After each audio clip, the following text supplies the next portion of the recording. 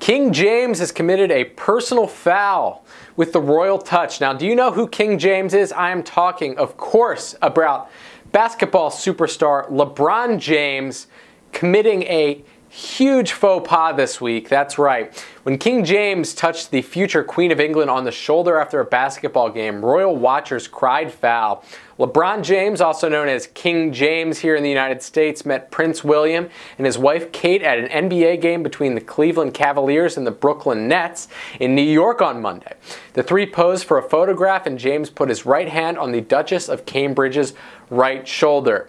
Now, you may be asking yourself, why is that a problem? I touch people all the time.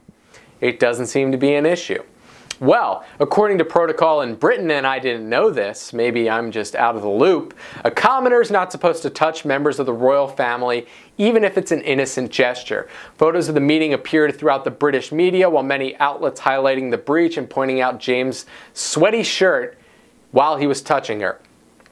He may be known as King James stateside, but LeBron James raised more than a few eyebrows when he got up close with Kate, still dressed in a soggy uniform, the Daily Mirror wrote. Kate, who's 5 months pregnant and the couple's second child, stood between James and her husband and smiled for cameras, but she appeared somewhat awkward as photographers snapped away Mary.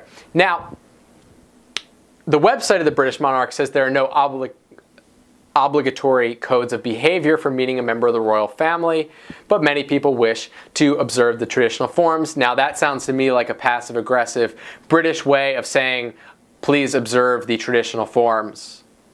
We're not going to get into a confrontation with you about it, but just do it and we won't have any problems. So, I learned something new today. Apparently, LeBron James isn't allowed to touch any British royalty. Let me know what you think about it in the comments below. Let me know if you're subscribed.